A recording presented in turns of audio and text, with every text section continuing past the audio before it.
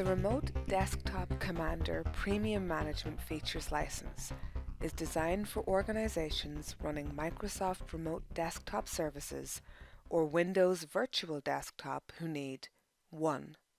An improved remote desktop shadowing experience to deliver better remote support to end users. The built-in shadowing tools for remote desktop services in Server 2012 and later operating systems leave much to be desired. For instance, with the MSTSC client, it is difficult to shadow multiple monitor sessions and see all aspects of each user monitor properly. 2. The ability to do live monitoring of multiple user sessions at once. Many companies in highly regulated industries such as finance need the ability to spot audit user workflows at a moment's notice.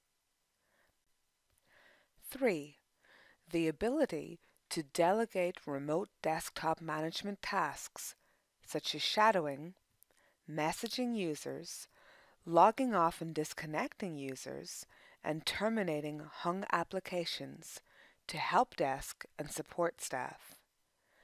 Heretofore, remote desktop administrators on Windows Server 2012 and later had to give help desk and support staff administrative rights on session hosts and connection brokers, as there was no native facility in RDS to delegate user rights to non-admins. Now, our premium management features allow such delegation to be done in 3 easy steps.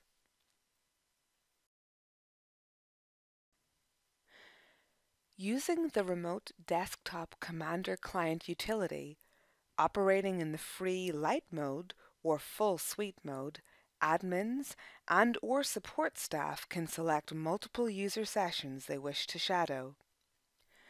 After selecting options, such as whether or not they wish to notify the user that they have begun shadowing their session, and whether or not they want view or view and control access, the Super Shadow tool begins and all sessions appear into view.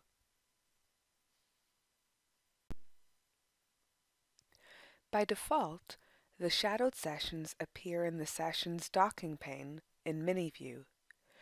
You can adjust the preview size of the sessions as needed in the docking pane. In this way, you can monitor multiple sessions in real time at the same time. To bring any session into full view, click the Expand to Full Screen button.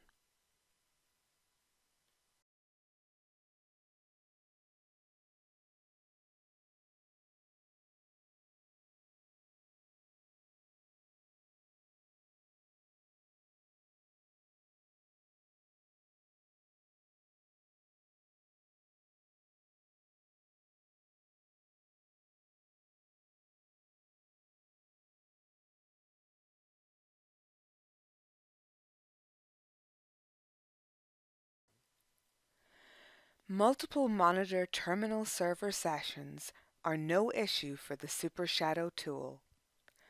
You can easily toggle the Smart Sizing button so that all monitors are shown in their native resolution. Then, simply use the scroll bars to navigate to the monitor of interest.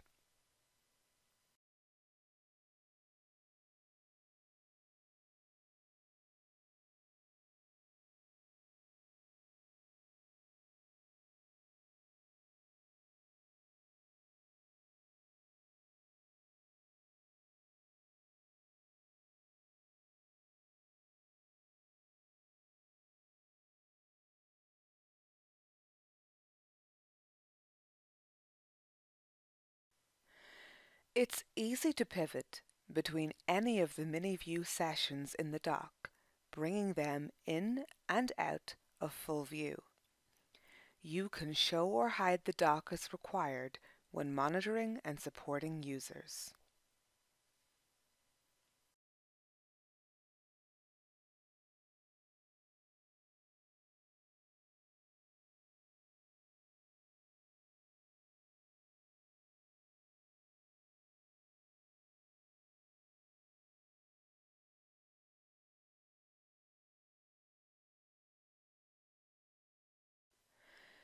If the Microsoft Shadowing Protocol experiences an error, or if you need to switch from View mode into View and Control mode or vice versa, you can click the Reconnect button to quickly connect back into a user session and adjust the desired level of control.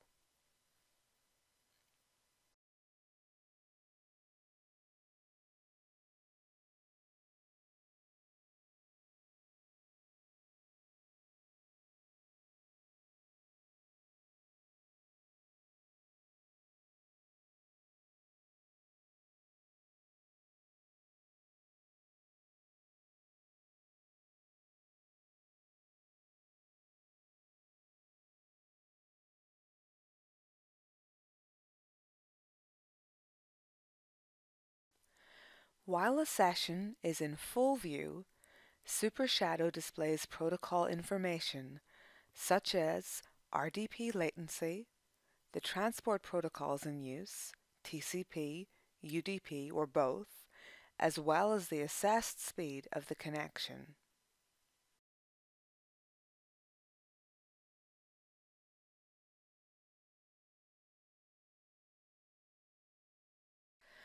Using the RDS Management Delegation Wizard to grant help desk and support staff the right to perform specific management tasks is easy and straightforward.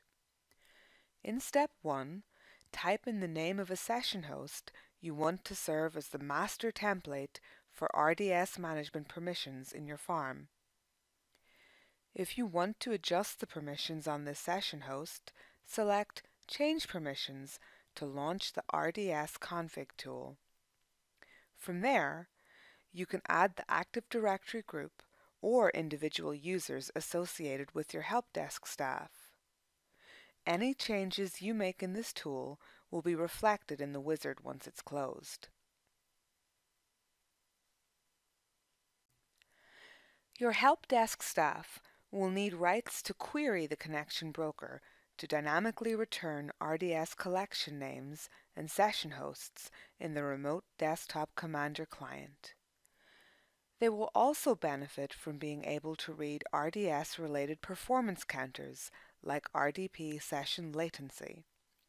Right-mouse-click on the help desk users and/or Active Directory group and select Grant User or Group the ability to query connection brokers. In step 2, enter in the names of all of the connection brokers in your RDS deployment. Then, select the session host or hosts in the various RDS collections retrieved from the connection brokers to unify management permissions upon. The permissions you assign to the template server in step 1 will be cloned to the session hosts you select here. Finally, in step 3, determine whether or not you want to use group policy to adjust shadowing policies, or if you want to adjust these policies directly by modifying the registry of each session host you selected in step 2.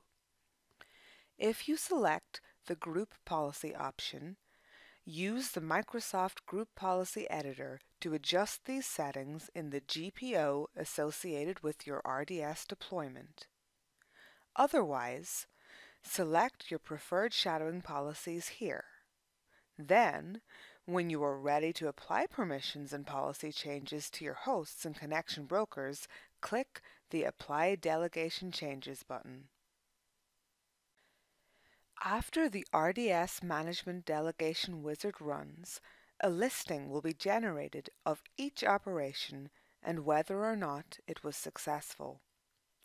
The wizard will also remind you to schedule a restart of your session hosts during a maintenance window, as your session hosts must be rebooted before all permission changes will take effect.